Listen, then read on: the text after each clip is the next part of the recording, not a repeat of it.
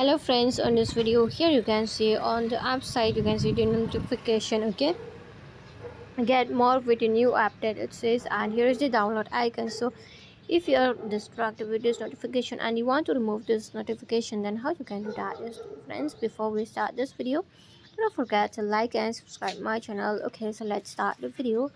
First of all, just tap on download icon, then after that here on the down you are going to find this available update. Okay, and you have to click on update option. When you tap on update, from here you can see it will update. Okay, see it has been removed right now, and now you can directly move on Play Store also, and you can search for the phonepe. Okay,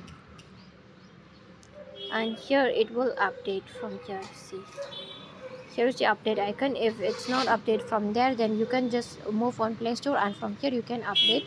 It says can't install phonepe UPI payment recharge, try again, and if it still doesn't work, see common ways to fix the problem. Okay, understood.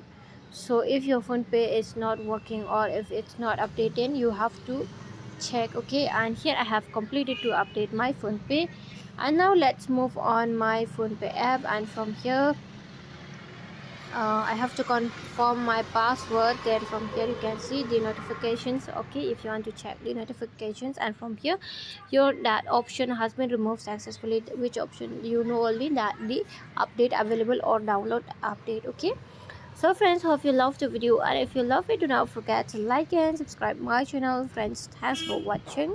Bye.